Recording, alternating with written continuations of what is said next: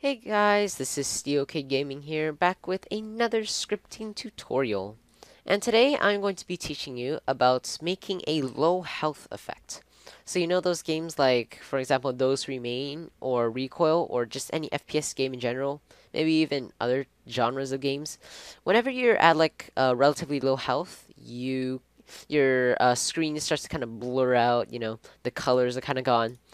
And yeah, and that's what I'm going to try to teach you about today. Now, in this video, this one will be a little bit more complicated. We are going to be going through some loops, else stuff, a little bit of logic as well.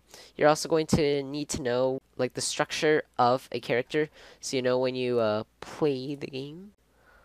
Like when you play the game, you're in workspace, and then this part, you have to pretty much know about this character model when you play the game. Now, now that's all said and done, let's get straight into it. Now, the first thing you'll need is a blur and color correction. This is just so that when you enable these, they'll actually like blur out, for example. And for color correction, of course, it'll turn it all grayish.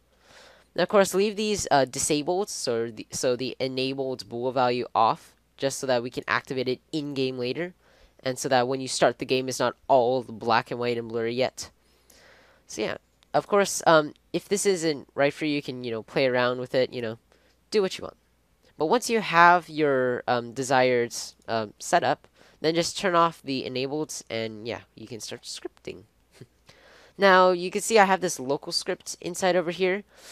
Inside starter character scripts, and the reason for that is because when you play the game, whatever is inside here goes into the character model, or dynamic stupid in my for my case. Now humanoid is inside this model, which means that we can reference the health, because health is inside humanoid and humanoid is inside the player, and the script is inside the player as well, which means that we can actually reference the health via this script pretty much. So of course I've typed a few things down just to save time. So of course we have the while true do loop and the wait, pretty self-explanatory. The wait's here just so it won't time out. So yeah, now that's all said and done, we can actually start. So inside here, I'm going to just do an if statement really quick.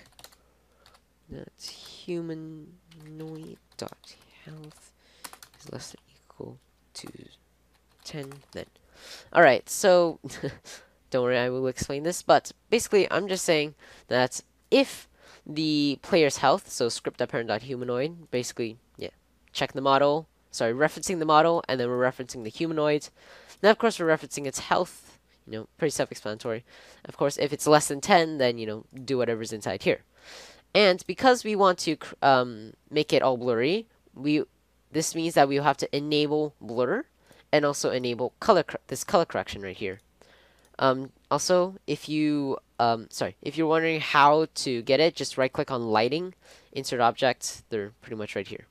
Now, after this, it's pretty self-explanatory, I guess. You can just go game.lighting.blur.enabled equals true, and you do the same with color correction.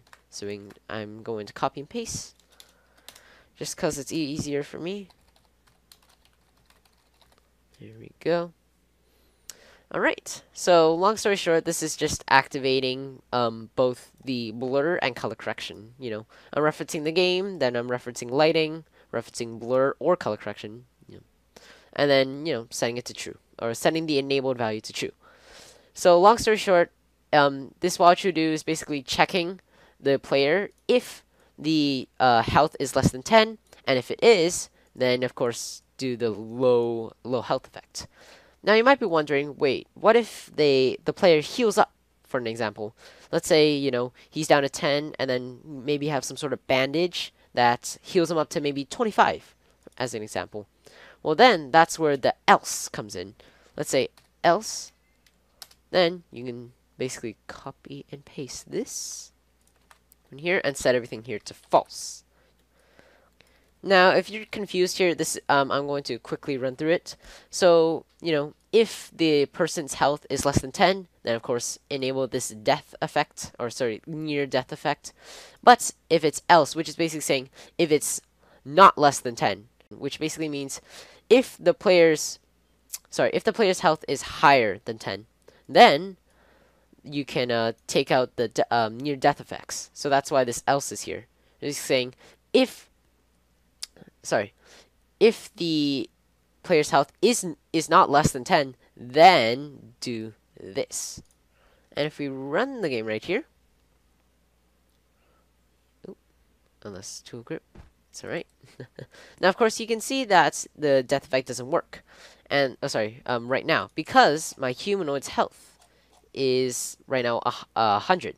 It's not less than 10. But if I put it to, let's say, 9, boom. As you can see, it's all gray, Oh no, I'm about to die. Ooh, boo-hoo, boo-hoo.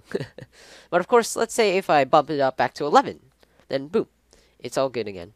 Because, of course, the script is always checking if it's 10 or less or 10 or more. So yeah, that's pretty much all for this video. I know it was pretty short. I hope this was informative in some way.